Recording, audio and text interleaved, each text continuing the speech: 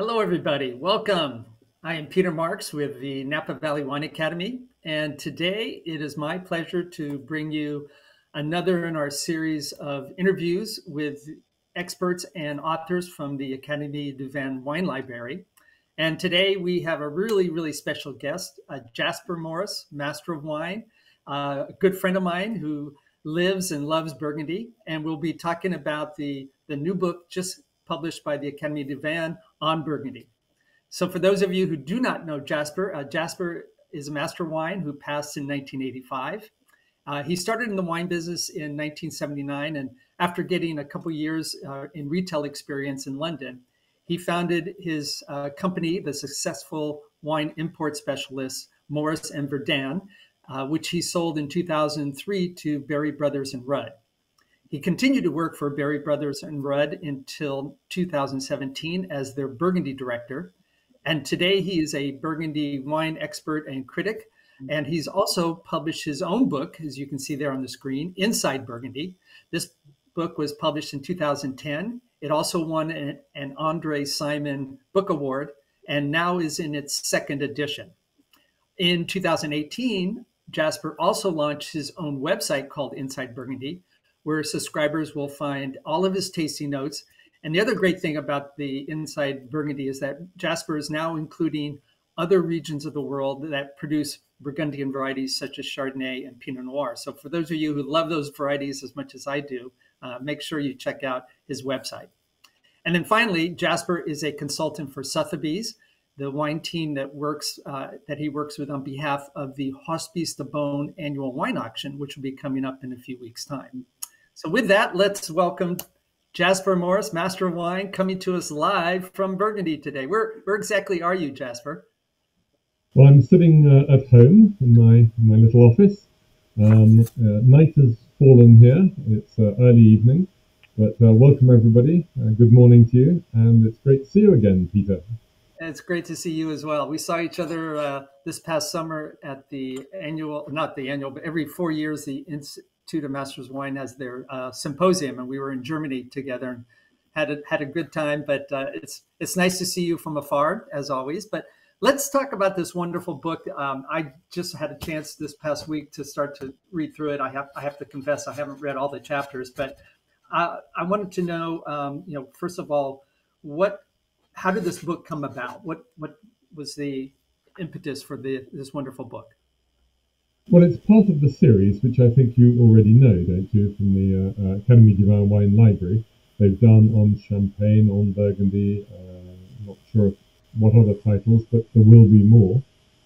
And the idea is that the editor, Susan Kegel, is a very smart lady, I must admit, and she trawls through everything that she knows and takes a look around for lovely pieces which have caught her imagination about the subject, so in my case Burgundy, which have been written maybe in magazines, maybe they're extracts from books, wherever else you can find them. And then she also commissions new pieces in order to complete the picture.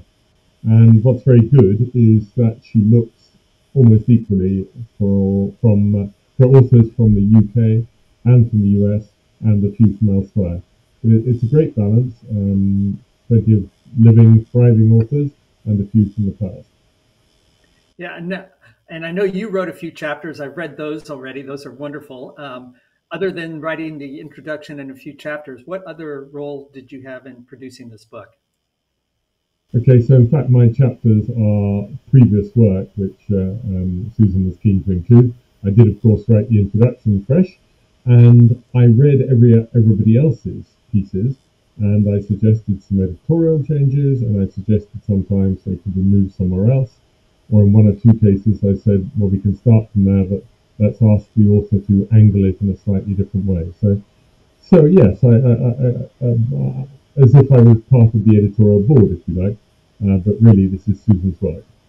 Yeah, and if a reader is to purchase this book, and I hope they do, what would you say they would expect to learn? And is it something that's great for novices as well as maybe people studying for their diploma or Master of Wine? Well, I think so. I think it's for wine lovers first, because it's about the quality of the writing, and it's about getting a feel for and understanding a region. But it's not going to give you the answers to write for your diploma or for your Master of Wine. It's much more all-round the subject.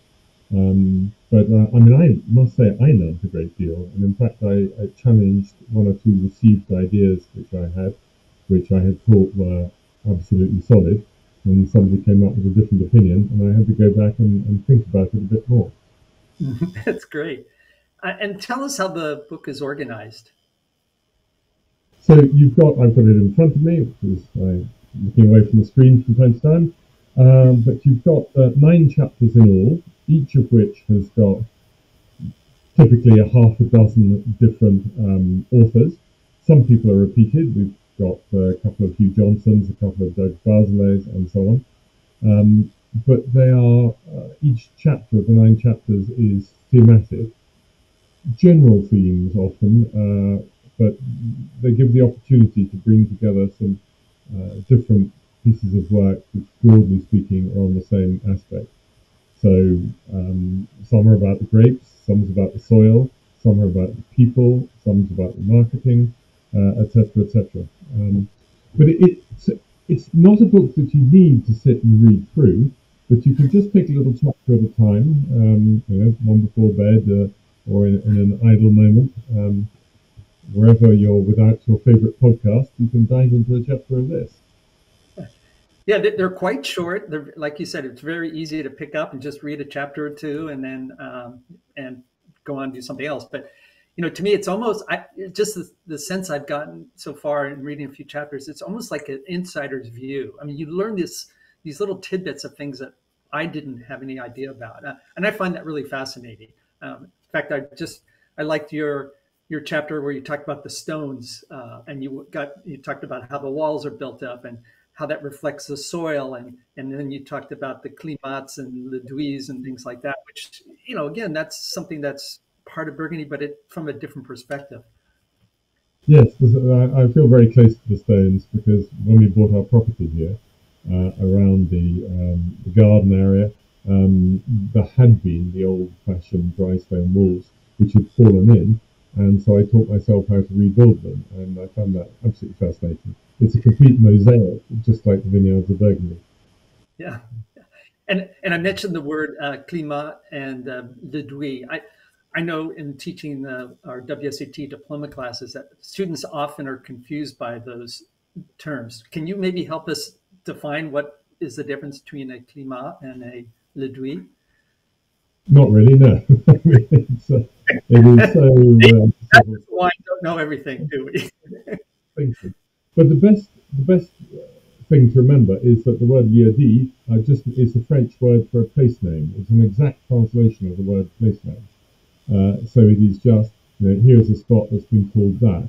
And the climat is more where that place name has come into a sort of a definition of an area of its own with a recognizable character. Mm-hmm.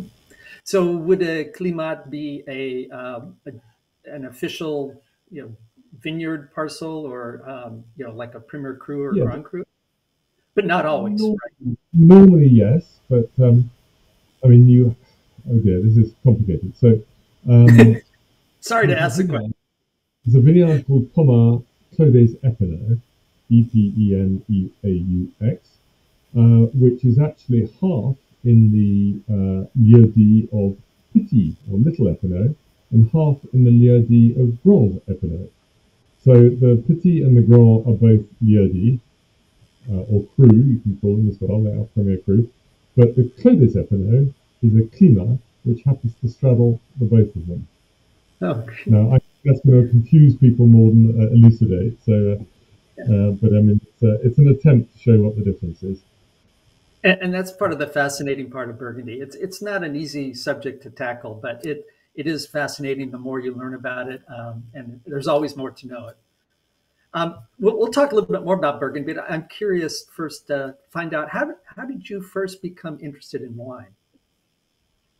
It happened a tiny bit at school, but really it happened when I was at university, when there were various sort of wine. There's the wine circle. There's another wine tasting group. There was a blind wine tasting match every year, Oxford against Cambridge in the West English tradition. And my sister was captain of the team, and she bullied me into joining. You don't really want to do what your elder sister tells you to do, but I did. And that got me an interest, and I didn't know what I wanted to do otherwise, because I didn't want to join one of the obvious professions. My family have always been lawyers, and I knew that that wasn't going to suit me. My brain isn't the right brain to do that. So I found something else that I really did enjoy doing. I did a sort of couple of years learning about it, but I'd already met somebody in fact he's English, so he's Verdin rather than Verdun. And he said he had a couple of restaurants, and he said, why don't we start a wine importing business? So that's what I did, and it was going to be all over France, not really other countries, but France. And even on that first year, when on different months I would go around different regions, Burgundy captivated me in a way that the others didn't. And Burgundy was hardly being handled in those days, because there were the big old-fashioned negociant houses and a few sort of major importers, but otherwise Burgundy was ignored. And it was just at the start of the domain bottled movement. And because I met this incredible lady, Becky Wasserman, who introduced me to those sorts of wines, and I just had the common sense to understand that I was onto something special. And I was in the right place at the right time, and it developed from there. Good. And you mentioned your sister. I was fascinated. I didn't know this, but you and your sister studied for the Master of Wine at the same time. And I think Jancis Robinson was in that same group too, correct?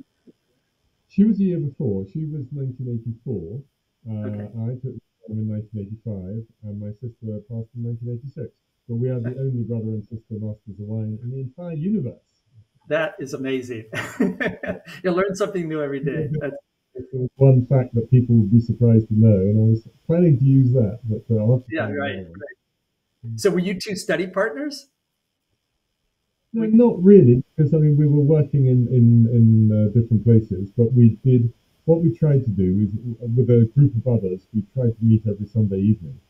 Now in those days, the study system was different to how it is now, and every second Monday you would have a day release course.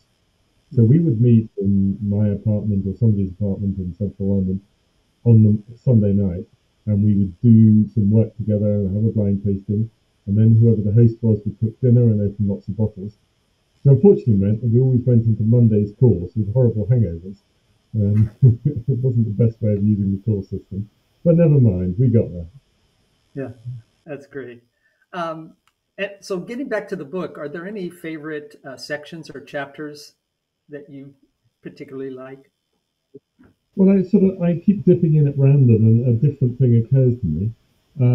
But I really like the way that Doug Barzelay writes. So he's done something called A Delicate Topic in Burgundy, which is about wine fraud. And his other one, if I can lay my eyes on it, Living On and On, which is more, about aging Burgundy in the vintages. And he, of course, with Alan Meadows, has written a really extraordinarily fine book on the vintages of Burgundy from 1845 to the present day. So he'd be one I would look out for. You've got the sort of originally English but moved to America, Gerald Asher, who has a beautiful way about writing about wine. He's a wonderful writer. Yes. Burgundy's Magic Mountain, which is about the Hill of Courton. Yeah, and then, I mean, really, it is very evenly divided between either side of the Atlantic. You've got one of the sections, 6, is like short bites. It's called Wine into Words. And so you've got Jay McInerney, George Meredith, 19th century novelist, H. Warner Allen, early 20th century, Hugh Johnson, of course, John Arlott, who a big favourite of mine because he was probably the world's best critic of the game of cricket, which is another weird joy of mine. And in fact, we were both born adjacent to churches in the small town of Basingstoke, and we both had as passions cricket and wines, especially Burgundy wine. So there's something in the terroir, obviously, of that spot. So yeah, I mean, there are just a few, but everybody's going to want to take out something different from the book, and that I think is its strength. Exactly, and I do love the fact that there are some new pieces as well as some published, republished pieces as well, and that makes me realize that there's been so many significant changes in Burgundy in the past few years and decade or two. But what would you say are some of the most significant changes that you've witnessed? Well, obviously, in the last 10 years or so, it's been about the effects of global warming and then people having to make changes in both viticulture and in the cellar. And then what tends to happen is that you have your first idea about it, and then partly as a reaction to that, and partly as global warming increases, then you actually have to backtrack and go off in a different direction. So I think the sweet spots on the slopes of the Côte d'Or have been changing a little bit. First of all, it got better as you went up the hill, because there were areas which were a bit cold beforehand, which are now warm enough to ripen the grapes. So that was great. Now that it's got drier as well as hotter, those tend to be rather arid spots, and they're suffering from drought stress a little bit. And instead, the plots which are at the bottom of the slope are doing well, because they used to get a little bit waterlogged, they had too much humidity, tended to have rather rough tannins as a result, and nowadays they're becoming much more interesting. So the foot of the slope and a few appellations like Pomar are really going up in the world. Interesting. So are there changes in the vineyard practices that vignerons are trying to establish to deal with all of these changes, or anything notable that you can mention? Well, slightly counterintuitively, people are raising their canopies higher. Now, you, Peter, will know all the vineyards of France. It's obvious that in the cooler areas like Alsace, the canopies are very high, and in the hot areas like Châteauneuf-du-Pape, they're right down near the ground. So you would have thought that as Burgundy got hotter, the canopy should go lower. But no, they've gone higher instead, which gives a little bit of shade from one row to another, because of course everything is very densely planted. So that can be quite good. You just have to make sure that you're managing your canopy correctly so that you don't have too much transpiration, evaporation of the water through the leaves, and you get the positive sides. So that's one thing.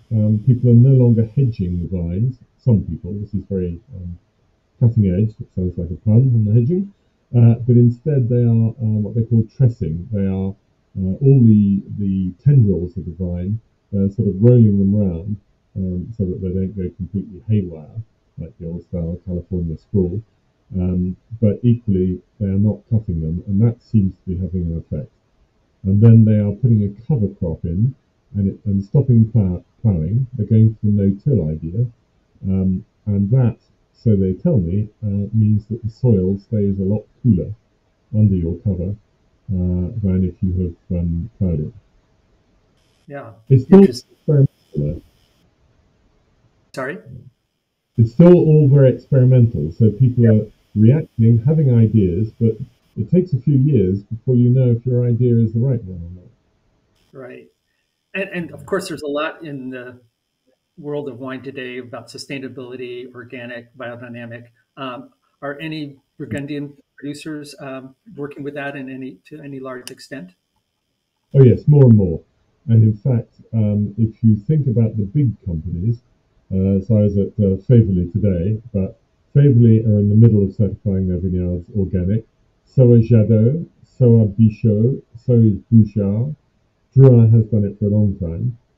Now, Chanson's doing it. So that is the great majority of the well-established houses have all taken this direction.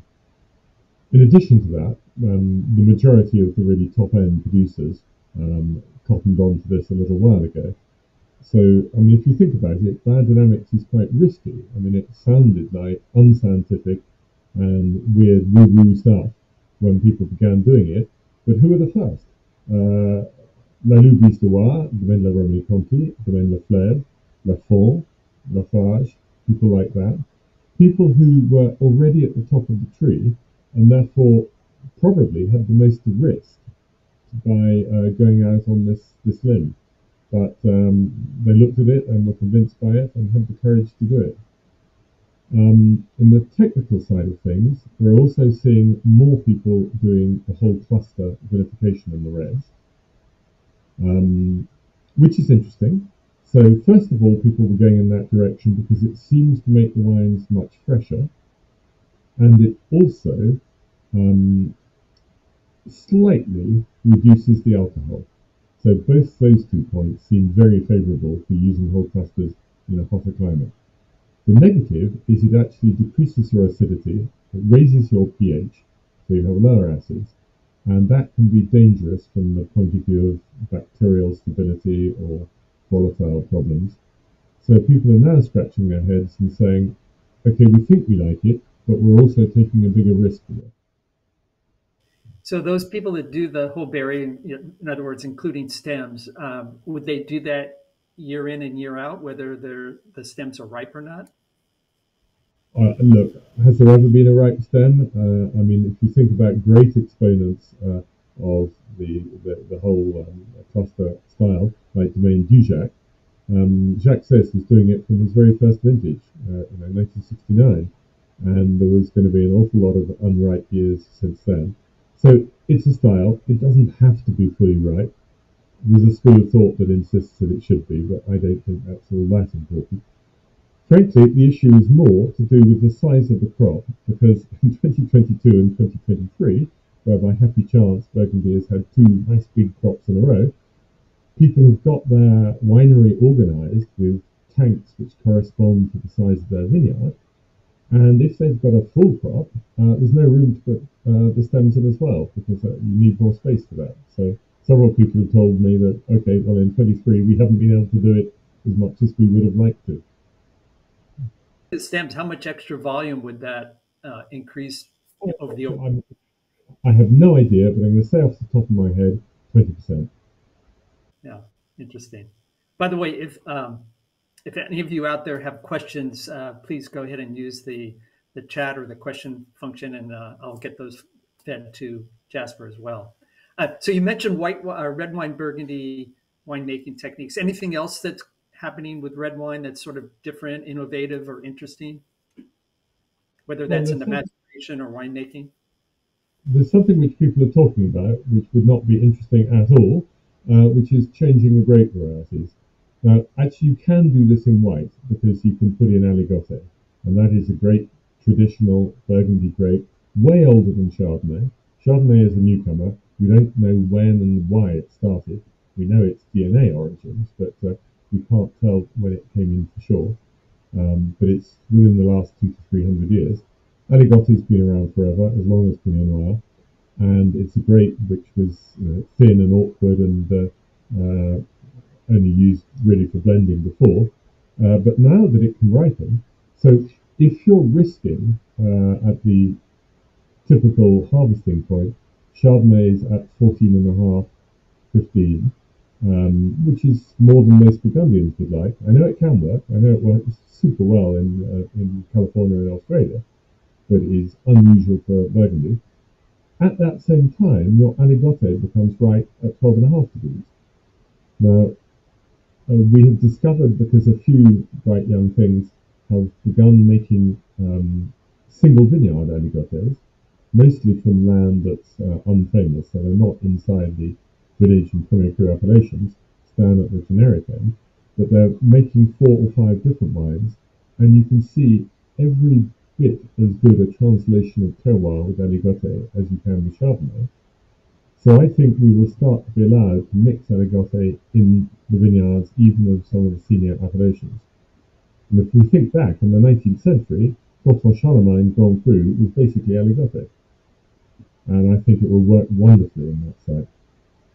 So I'm for that introduction to white, but you can't imagine growing Syrah or Grenache or some hybrid grapes which have been invented for purpose in Musigny or Richebourg or Chambertin.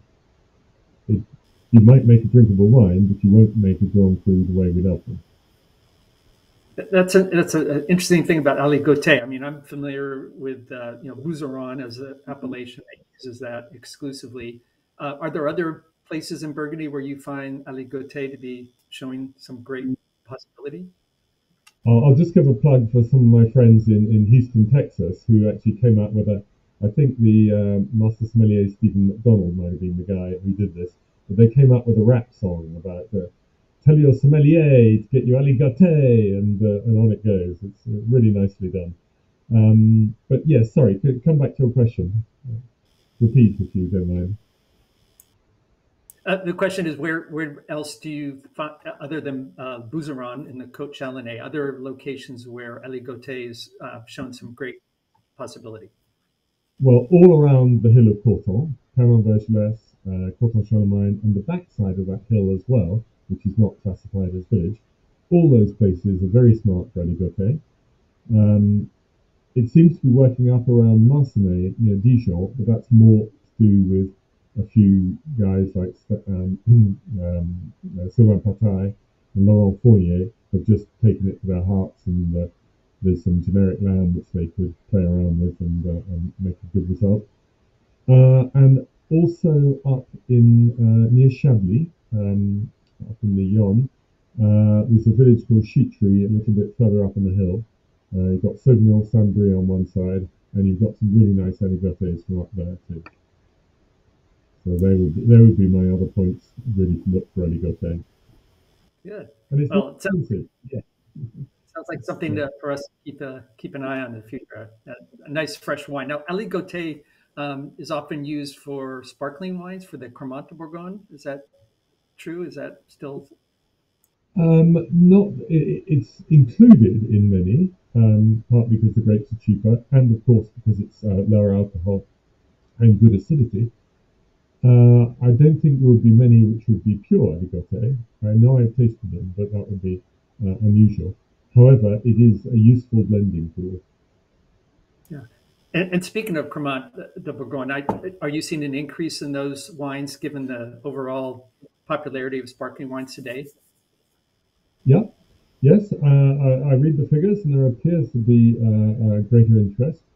I don't sort of see it around in the sort of the totally committed Burgundy wine drinking community. They tend to be into grower champagnes as well as another line of drinking. But it does seem to be going well, and there are some quite smart people doing a good job. So yes, and you'll find that there are one or two sections. There's a little part of the Côte d'Or called the Châtillonnais, right in the north of the department of Côte d'Or, which is almost entirely given over to the sparkling stuff.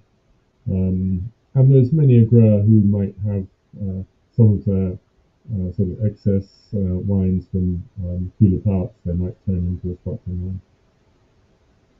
Interesting. So with white wines, one of the topics that's been around for a number of years is this premature oxidation or premox. Is that still an issue today? And I know it's associated with white wines, but does that ever affect red wines as well? So it's associated with white wines. It affects all white wines around the world, but Burgundy is the poster boy for it simply because I suspect it's mainly because, at any rate, most people who are going to put some white wines away in their cellar for longer aging, it's likely to be white Burgundy. Or it could be something like German Rieslings, which have some residual sugar, so a bit more sulfur, and higher acid level, which gives you more protection. But all wines that I think have had some problems with this. In our relative youth, Peter, everybody always told us that white Rhone wines, you had to drink them very young or wait 20 years, and they seemed to be oxidized in between. Now, it was a much warmer climate down there, and I think that as the world has warmed up, we're getting that exact phenomenon, which has moved further north. Now, there are loads of other explanations, and I'm not going to go into all of them because we'd be drowning in technical points. But people have worked pretty hard to get rid of it. It does still exist, and where you see it is in a vintage that's about 5 years old, suddenly it goes a little bit darker in color and it goes duller, and you get this bruised apple nose, which I associate with oxidation. But I'm fairly convinced that it is a phase that it goes through. Now, if you've opened the bottle, that's too bad, that's too late, it's not going to come back. But what I beg people not to do is to throw good wine away after bad. So if you've had that experience, don't open another bottle of the same thing. Choose something different. If you've got that wine in your cellar at home, I hear people saying, I had a case of it and I had to throw 10 bottles down the sink. If one's not good, it's just not the right time to drink that wine. And for example, I bought a lot of 1996 white Burgundy, so I really believed in this vintage. And from 2002 or 3, when the problem first became apparent, through to 2010, they were pretty much undrinkable. And from 2015 onwards, every time I opened one, I haven't had a single dud bottle. So not everybody, in fact, the majority of people don't believe in my theory, but I do. And I really think now that people have made an effort to minimize it happening in the first place, I think it is a fairly sound position to take, that you just have to wait out the period when it's not looking great. I have not heard that theory. That's really, really fascinating. That is so. For those of us, who aren't too familiar with premature oxidation, what is the cause of it in the first place? Do we know? It's multifactorial, which makes it difficult to put a finger on. So I've suggested the warming and so a slightly different composition in the grapes is one aspect of it. There are various things which then allowed it to happen when it had the potential to happen before. They didn't cause it, they allowed it to happen. The change in how corks were delivered in and around 96 is a huge factor. So they changed the treatment. The corks were also less dense, because at that point we had almost nobody using screw caps, and yet the international world of winemaking had blossomed. So you've got some really poor corks. So they can be improved, or indeed moved to a Diam or some other equivalent cork, not cork rather, but alternative closure. People are taking much more care to make sure they don't get variable levels of dissolved oxygen in their wine at the bottling. But the particular point that I like to make is that it was a philosophical thing at a period in which red Burgundy was absolutely the new favourite, and people describe it as a ballerina. It's all about the purity and the elegance and the finesse, and not about weight and muscle. People started trying to make their Chardonnays in the same way. But Chardonnay is a completely different sort of grape. And it's muscular. It could be a rugby player or an American footballer or Aussie rules or whatever. But it needs to be made in that way. And what people were doing was cleaning up their juice enormously. So you press, and they're using the hydraulic presses, no longer the hydraulic presses, now the pneumatic presses, which press much cleaner. They weren't keeping the solids at all, so they were putting nearly clean juice into the barrels. Now, what are those solids all about? They are largely phenolic extracts from the skins and other things, but mainly the skins. And you know how important the skins are in making red wine. Well, they're absolutely important in making white wine too. I'm not suggesting you have to go as far as making an orange wine, but you just need a little bit of an effect. And the old hydraulic presses, they mashed up the skins while doing their pressing, so they gave you some effect. And more people used to crush the grapes before they pressed them in the past, than they don't now. Again, that gives you a little bit of a skin contact, even if it's only an hour or two. It helps. So those things I think are really important. And also the fact of having the skins means that there's much less risk of oxidation in a red wine. Though I have, in certain vintages, I have slightly found it. There are a few 2002 red Burgundies which I felt evolved a bit more quickly, possibly for that reason. But it's not widespread, and it's not something that people need to worry about. Correct. Yeah, I don't know if this is related, but there's the new kid on the block, so to speak, that so-called natural wines or wines made with minimal intervention. And I know the French have sort of come up with their definition of natural wine.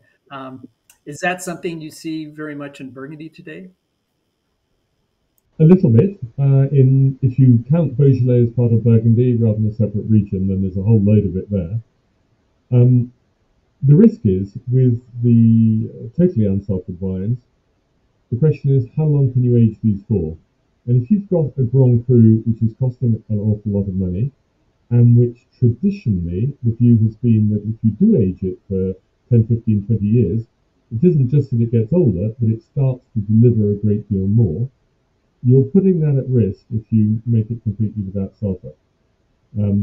I'm finding there are two groups of people who are going down. I don't like to use the word natural because, frankly, the other people are not being industrial and unnatural in the way that some of the real evangelists insist that they are. But anyway, if you do make wine without sulfur, there are two groups. One is who says, the sort of person who says, whatever the wine tastes like afterwards, that's what wine should taste like because I've made it naturally. And you can see some terrible deviations, things which we have always regarded as flaws, and they're saying to me, no, that's what wine should taste like. I love drinking this. You're just, you haven't understood anything. And then there's the other crowd, very thoughtful, reflective people, and I buy a lot of my wine for drinking through such people, who will work without sulfur as much as they can. If the year tells them no because the grapes are just not healthy as they come in, or there's some other spoilage imminent, then they will put some sulfur in, but they hate deviations every bit as much as I do. And then you get this astonishing purity in the wines, and I really love them. But I tend to buy less famous appellations for that style of wine, because they are better drunk when they're young, rather than put away in the back of the cellar. Yes. So I see where you are in this, in the camp of make wines with minimal intervention, but if necessary, take precautions, use sulfur as needed, correct? Yes, but also just have the due diligence that they're following their wines the whole time. They're tasting, they're analysing, they're making sure they nip things in the bud. They stop it happening. So there's one person in particular I'm thinking of who never uses sulfur at vinification. The wine goes into the barrel, and then as it comes to the moment when he's thinking about bottling them, he will taste each barrel and decide which ones can be made without sulfur and which ones where he thinks they won't be stable, particularly if they travel to an external country, and those he will put a little bit of sulfur in, still not a huge amount, and then he will label the two differently. So it'll be the same vineyard, the same appellation, same vineyard, but one has one style of label and the other has a different style of label. And then you can choose which way you want to go. And frankly, I think that is a super smart way of doing it. That is a great way to do it. Yeah. So I hate to bring this subject up, but for those of us who love Burgundy, we have seen the demand of Burgundy wines just skyrocket in the last decade or so, and commensurate with that is the price increase. So, what is going on in Burgundy today? Okay, so people talk about prices, and it's the price they see on some web. It could be a website like Wine Searcher where you can look up and see everybody's price. Now, in fact, they are unwittingly part of the fault, because what happens in Burgundy, where there's not a lot of liquidity in the product, somebody puts up a high price, and everybody else is what has been happening. Everybody else then says, "Wow, that's the market price," and they adjust their prices to match it, which you couldn't do in Bordeaux because there's such a large volume of any one chateau. So that's why the secondary market has gone crazy. And I would emphasize that mostly it is the secondary market that has created those prices, and it's not the price being asked by the producer themselves. Now, it has then tempted a few people to go up enormously in pricing, and everybody has increased their prices a fair amount because they just have such incredible demand from everywhere in the world. So I started being a Burgundy specialist back in the late 1980s, And it took until around about the end of the 90s before I could persuade anybody much to buy Burgundy. And I think supply and demand was about in balance from, let's say, 99 to 2005. Then you had the great 2005 vintage, by which time you also had the beginning of everybody being used to a sort of website technology. And suddenly everybody in the world, every country in the world, wants Burgundy, and everybody can see what's available and what the price is. So that's what's driven it up. And the two things which I'm doing at the moment to try to calm it, one is whenever I go traveling the world or doing occasions like this tonight, or today for you, I'm trying to say to people, just stop buying it if the price is too far different from what the grower intended. I had a group from Orange County, in fact, came through at the beginning of this year, and we went up to Chablis for a day, and I took them to a restaurant, knowing that they would enjoy one particular aspect, which was that it had some good vintages from domain Ravenel, for many people the absolute non-pareil of Chablis, bottles with a little bit of age, but only just recently delivered by the domain. And they looked at the wine list and they said, these are crazy prices. And I said, no, your prices are crazy, because the price in the restaurant was 1/10 of the current LA retail price. And yet the producer has made the margin they want, the restaurateur has made the margin he wants, everybody's happy, and people get to drink great wine. And they can flock to Chablis in order to do it. So that's the way that Ravenel has tried to get round this horrible secondary market inflation, is by putting a whole load of wine out into local restaurants, some down in Beaune as well, but several in Chablis, and everybody has agreed to play the game of not putting on offensive margins, just their standard margins. It's really good. So that's been the problem in the secondary market, which I'm trying to counter and tell people, just don't chase after it. There's so much great wine in the world. If you see one thing at a really high price, say, no, I'm out, and find something else.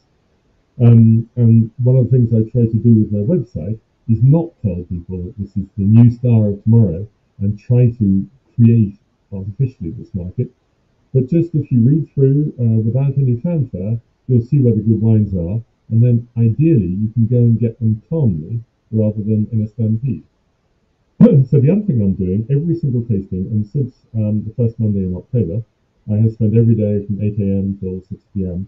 In the cellars, tasting on the 2022s, and every time I ask people what they're doing with their prices, and if they hesitate or ask my opinion, I'm saying, stop going up. This is now the time. People are pushing back. You risk damaging the image of Burgundy if you go on putting the prices up. You've got lots of wine in your cellar in both 22 and 23, so you're going to make plenty of money as long as but you really don't put the price up any further. And I'm hearing back from them that they're in agreement with that, the majority of them. That's good news. That's good. Let's hope that that's the case coming, especially with two good size vintages, as you mentioned. And I should mention, I'm working for you guys to try and make sure it is. One of the things that I just thought I'd mention, because I think it's important, in your Inside Burgundy on your website, when you rate wines, you give an overall score, like 90, 91, whatever, but you also put a value rating on that. Can you explain a little bit how that works? Because I think that's a good way for consumers to understand the price and the value ratio. So if we go back and just talk through it, so I don't think Robert Parker was actually the first, but he was certainly the person who made it really, really happen. Actually, was the first. That may not be right. He was the person who put the 100-point scale on the map. And if people in the UK use points at all, it would be a 20-point system. Basically, they're the same, because a 20-point system starts at 10 but uses half marks, and a 100-point system these days starts at 80. So you've really got 20 units to work with either way. And nowadays, 80 is horrible, and so is 10. So it really starts at 15 out of 20 or at 90 out of 100. So there has been a point inflation. But the real problem is, if somebody makes a great basic Bourgogne Rouge or Blanc, it probably is going to be better than somebody who makes a bad wine out of a Grand Cru Chambertin. But there's no way it can be better than a really good Chambertin. So you've got to have a point differential, which means that your really good Bourgogne Rouge can't easily score. It'd be very rare for it to score more than 90 points. But if it's 90, nowadays people are going to dismiss that and not care about it. So a great Bourgogne Rouge scoring 90 is going to get 5 stars. And that gives you a different way to see that here is a special wine that's top of its class.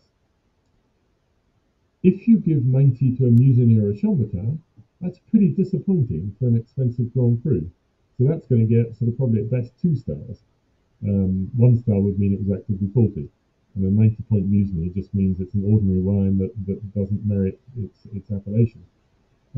So that's the way of giving a fair crack of the whip to the lesser appellations, and also enabling people to say, okay, my price point is around here. These are the sorts of appellations that I want to buy. Let's take a look at the 4 and 5 star wines, and then I'm going to find what I want. In your tastings, have you found any part of Burgundy for both white and red wines that tend to offer excellent value? And maybe that's based on producer, I don't know. But any tidbits or advice for people looking for something they can afford? Well, in the whites, Chablis and the Mâconnais remain extremely good value. And there are some beautiful wines in both areas. I've been worried about whether the heat is going to do more damage there, even though they're in the cooler north. But it's a style of wine that needs to be cool and fresh. But the 22s are looking very smart there. So with luck, that's going to work. And down in the south, in appellations like the Frisay, they're used to having a certain amount of sunshine. And the extra sunshine, it might have put an extra ½ degree to 1 degree of alcohol on, but basically it hasn't changed the style of the wine. And there is a whole crowd of exciting younger producers in the Mâconnais, in small Mâcon village vineyards perhaps, who are doing some lovely work at affordable prices. It's a little bit more complicated up in the Côte d'Or, but again I would go for what would have been considered the second division villages, places like Saint-Romain, Auxey-Duras. You can get some really very nice wines there. And because the price has gone up a little bit, not stupidly in those villages, it enables people to start paying the money to make the wine as well as people would always have made Puligny-Montrachet and so on. So that's definitely a good hunting ground. And in the reds, you can look at both ends of the Côte d'Or. So Marsanais at the top end, near Dijon, and Marange at the bottom end. And you're getting good value here. Côte Chalonnais. Yeah, it gets discovered as sort of Burgundy's forgotten region every so often. And then it goes off the boil again. What it's lacked is having a clear leader. But there are more domains now making smart wines. They're beginning to work together instead of just trying to sell their own individual domains wines. I like Givry is probably my favourite village for the reds. Roux's making good wines in both colours. Mercurey is the most famous of the red villages, but what's needed to happen is to improve the stock of Pinot Noir there, which is happening. People are beginning to pull out the plantations of the old style, which was planted in order to make the biggest yield possible. Like always gives you some rough and rustic tannins at the back. So as that changes, then Mercury is growing as well.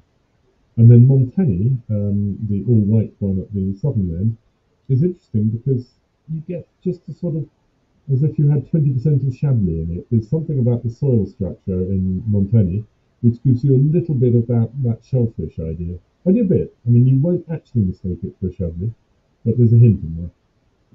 So yeah, there's plenty of interesting stuff in the Côte Chalonnaise. Yeah. Well, we've talked a lot about Burgundy. We have one of our listeners today wants to ask you a question. Other than Burgundian regions, what are your favorite non-Burgundian regions making Burgundian style wines? I think it comes down often to individual producers, the small districts. So we became also quite well known in London as California wine importers, purely because one day my neighbour Becky Wasserman here gave me a glass of red wine and said, "What do you think of that?" It was obviously a young Pinot, obviously really good.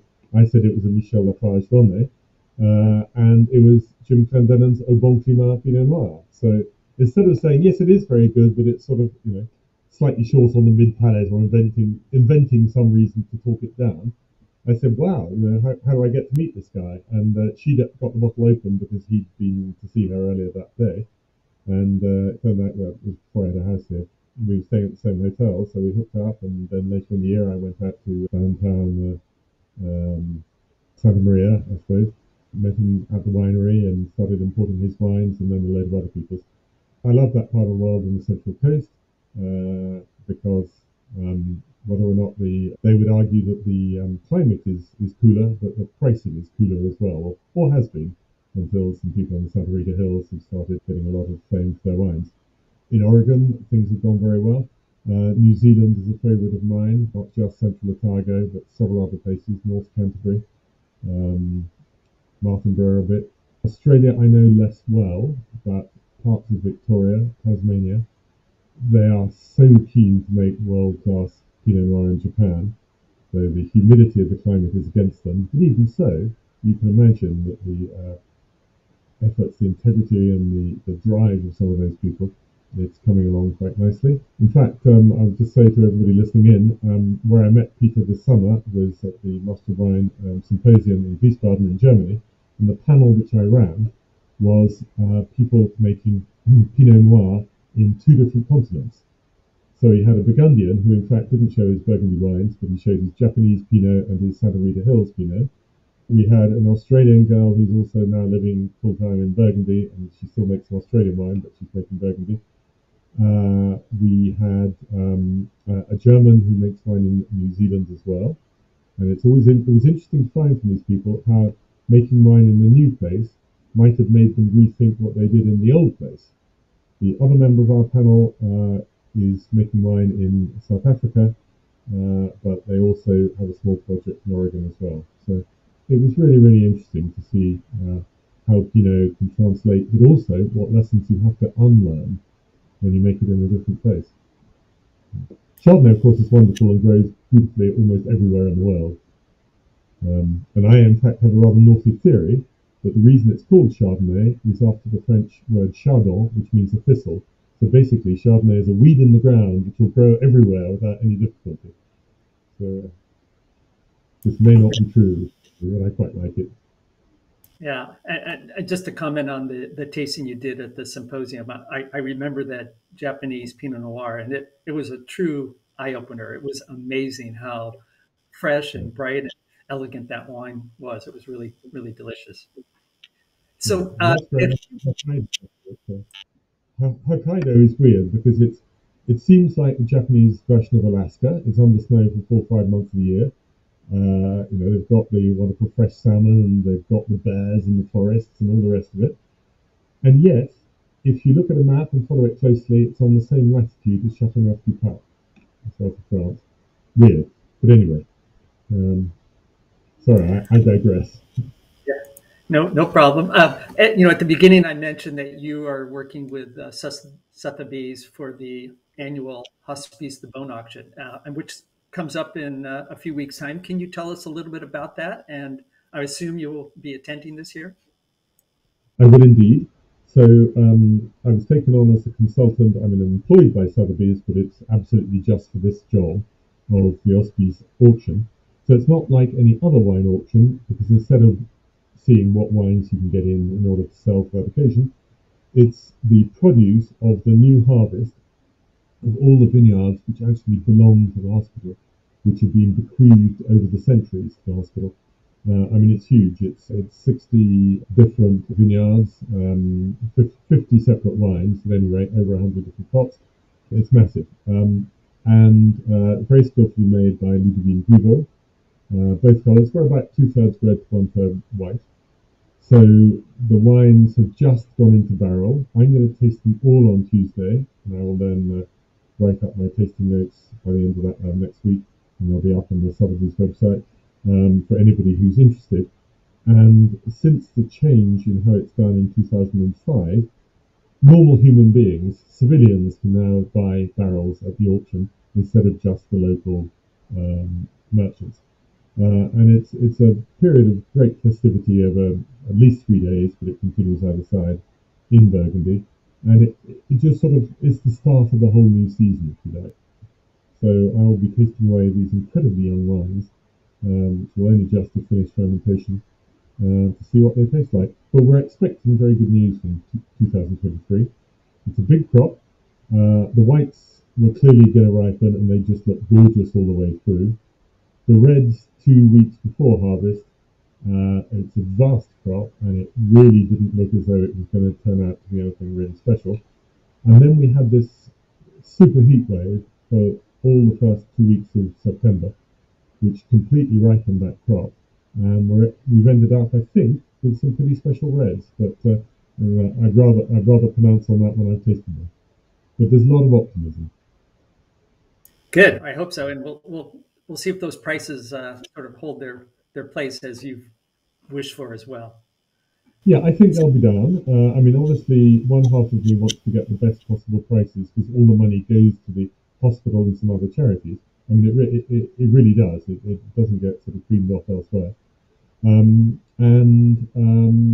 I want the most money for that charitable cause, but at the same time, I also want to keep the marketplace sort of cool and calm.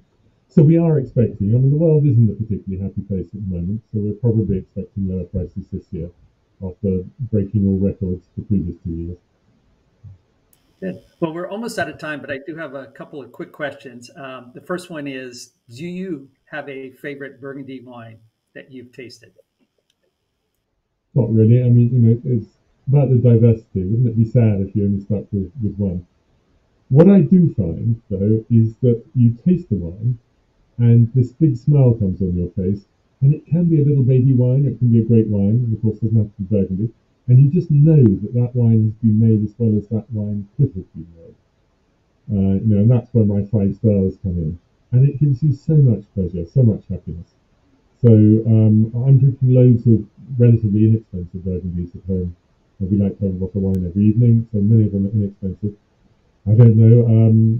Sort of, I'm gonna leave out the sort of ultra Grand Crus and just pick a couple of vineyards at the Premier Cru level, which I happen to adore. And one is Merceau Geneviève because of the finesse and delicacy and really the subtlety of that wine compared to more powerful Perrier or Charme.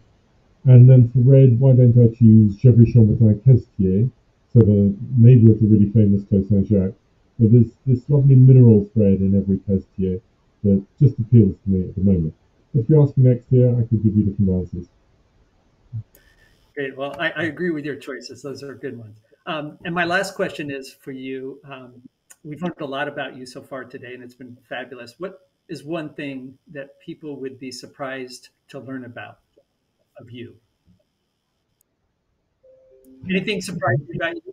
I know you love cricket now. It's something. Anything else interesting about you that people might be interested to know? Well, I mean, it's possibly worth saying that my sister and I both became masters of wine. We came from a non-wine drinking background. I mean, my parents both drank spirits, and my father had to stop because he was drinking too much of them. My mother continued with a weird mixture of gin and ginger beer. So we just didn't have wine at home. So it's weird that we both became masters of wine. Hey, what else can I tell you? I don't know. The best is Well, still maybe to come. inside Burgundy to find more inside information from you. So we do have to. I'm afraid we have run up to the hour, but this has gone by too fast, and we want to make sure that everybody has a chance to. Don't forget to buy this book because it is a fabulous on Burgundy. There's a link there where you can order the book. I think the price is around 45 US dollars. So lovely book. You can read bits and pieces of the whole thing in one fell swoop. But again, Jasper, you have been just a fabulous guest with us today. I want to thank you for your time. Thank you for your insights on and Sorry, Peter, to interrupt. If I can make a small plug, my book in the States is available through Sotheby's Retail in New York, and some of the times it's on Amazon. I don't know if it is at the moment, but you can find it through Sotheby's. Yeah, and subscribe to your website as too. It's a great website. Yeah. Thank you. All right. Well, thank you, everyone, and enjoy the holiday season, which is coming up, and drink some great Burgundy. Cheers to all of Absolutely. you. Same to you, Peter.